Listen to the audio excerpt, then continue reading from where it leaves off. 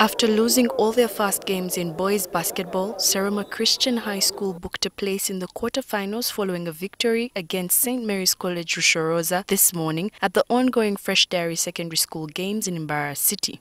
We had to play 5 people throughout the 4 quarters. It wasn't easy, but yeah, we managed to come out as victors.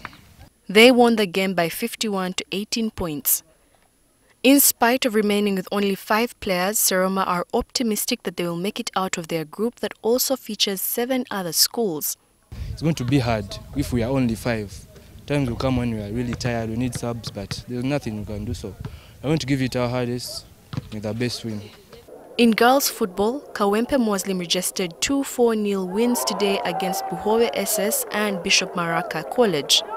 This time round, we are very prepared. We have been waiting for this tournament to showcase our talents. So, God willingly, we are looking forward to take this trophy, inshallah. The schools have been trying to register more points from the different sports disciplines in a bid to qualify for the knockout stage.